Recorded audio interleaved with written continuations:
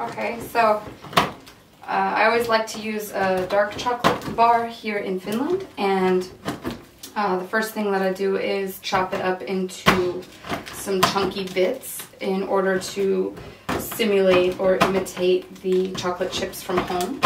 I have noticed that here in Finland they do sell some chocolate chips, and they are miniature. They are too little and they come in such a small quantity that it's not worth the cost to pay €3 per 150 grams, and so I just buy a 200-gram bar, which is usually less than €2, and try to find something of good quality.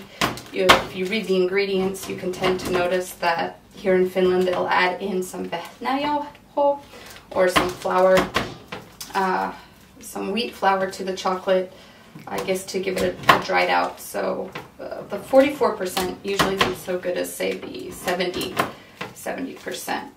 Brands to choose from are, I tend to choose the Fatse brand. If you look at Rainbow, they always have the wheat flour. Pirkka has the wheat flour.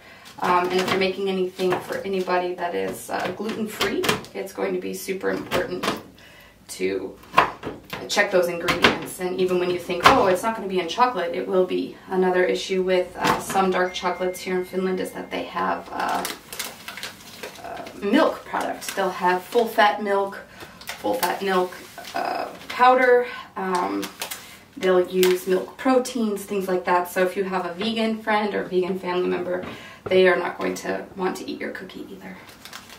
And then, of course, for our lactose-intolerant friends, it's not so good to have that kind of chocolate. So mind your options when you're shopping.